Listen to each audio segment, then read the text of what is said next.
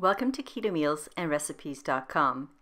Today I'm happy to share one of my favorite healthy, nutritious, and dense soup recipes, my easy keto cream of zucchini soup, which is really based on an Italian recipe. I would like to ask that you please watch the entire video because in this video I'm going to show you how to turn this soup into a full hearty main meal, and I'll also provide the macros for this entire meal. That's so you can decide how big or how little of a serving you want to eat.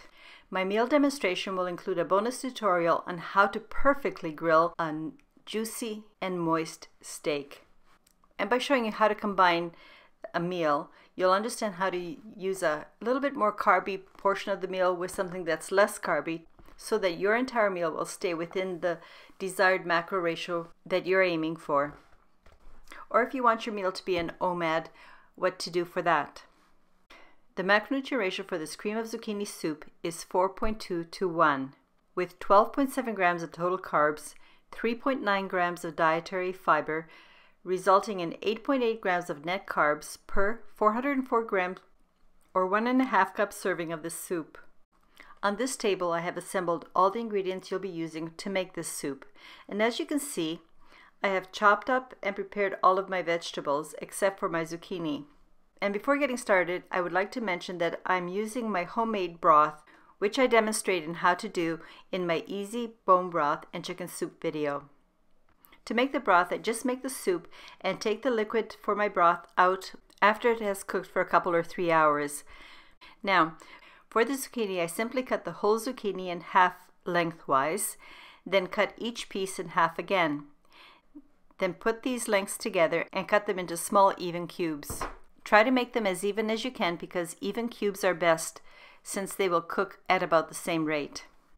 After cutting up all the zucchini, just transfer it into a bowl and set that bowl aside for a moment. Next, to the soup pot you're going to use, pour in the oil and add the butter. And place it over medium heat on your stovetop. Then when you notice that your butter is sizzling, toss in the chopped onions, celery, and the carrots. Saute these vegetables until you notice that the onions are beginning to get soft and look a little bit translucent. But be careful because you don't want to brown the onions, you just want to sweat them. And that should take only about 2 minutes. Now toss in the grated garlic and stir to combine and cook for another 30 seconds, which will allow the garlic to season everything and for you to smell the garlic. And as soon as you smell the garlic, toss in the zucchini cubes. And then just stir to combine the zucchini cubes with the rest of the ingredients in the pot.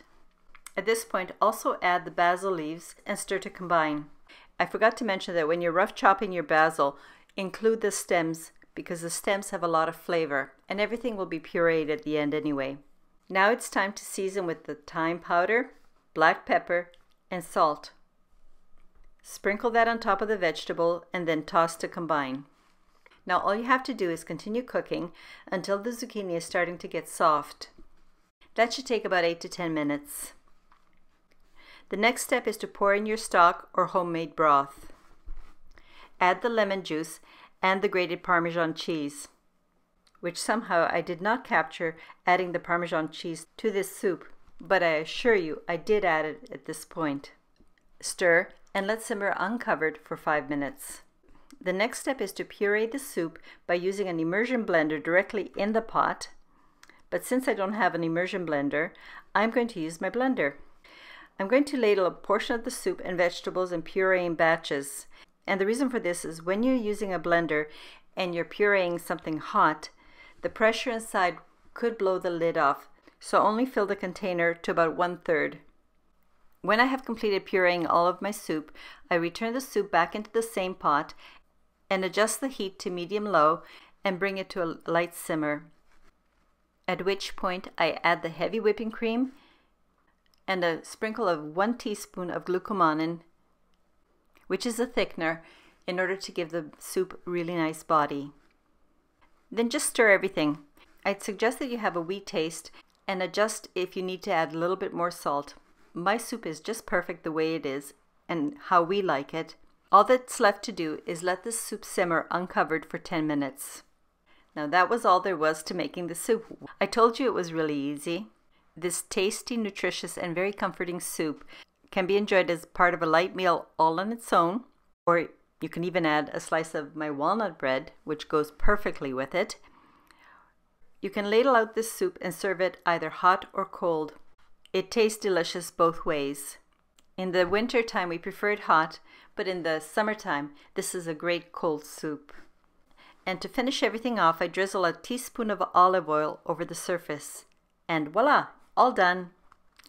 If you're wondering why I'm adding olive oil, it's because it adds a bit more healthy fats, and also the olive oil adds a bit more richness to the flavor. Now to describe the taste. This soup is very light tasting. None of the flavors are overpowering, but you can definitely taste the light flavor of the zucchini with a hint of the basil and a light background taste of Parmesan. The Parmesan also helps to thicken the soup. Now to make my grilled steak and show you my entire meal. In this video, I'm using a strip loin, which is also known as a porterhouse steak. I'm going to keep this very simple, and I'm just going to sprinkle a bit of salt and pepper on both sides of the steak. Using a skillet, I added the oil and let the oil heat on medium-high heat until it was just before the smoke point, at which point I laid down the steaks. I want to brown my steak or have a Maynard reaction, so just leave it on the same side for 2 to 3 minutes until you see a nice brown crusty surface, and then flip it once and grill the other side for 2 to 3 minutes. How long you grill on each side, of course, will have to be adjusted depending whether you like rare, medium, or medium well done steaks.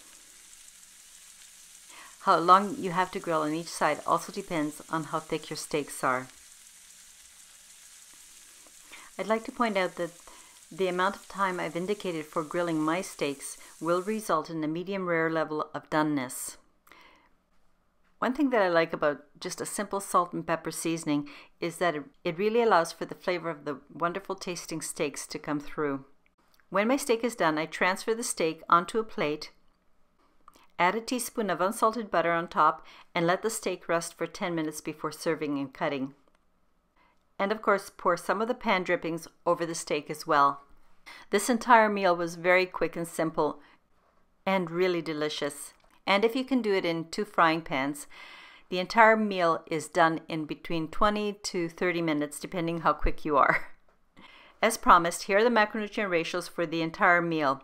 As you can see, the ratio is 3.5 to 1, with 13.4 grams of total carbs, 4.2 grams of dietary fiber, resulting in 9.2 grams of net carbs for this entire meal of 1.5 cups of cream of zucchini soup and a fairly large steak. If you think this is too much for you, then all you have to do is reduce either the amount of soup you're serving, or you can reduce the size of your steak. In this case, my steak had 226 grams. This kind of meal is what I would have when I'm doing an OMAD day. Or this quantity is also served as a typical meal for my husband and adult sons. The goal is to stay within your carb count for the day and eat a well-balanced meal based on whole, healthy ingredients. So, I hope you will enjoy my soup and my entire meal suggestion, and do let me know what you would serve with the soup. I like it when people share their ideas because it helps everybody in this community. Thank you very much for watching this recipe and cooking class video. I would be honored if you would share my channel link with someone that you know, because word of mouth is the best way to help me grow my channel. As always, the link for the written and printable easy cream of zucchini soup and any other video I have mentioned in this demonstration, all the links will be provided in the description below. So if you want more information in detail, click on the links. Until next time, take care and have a happy day. Cheers!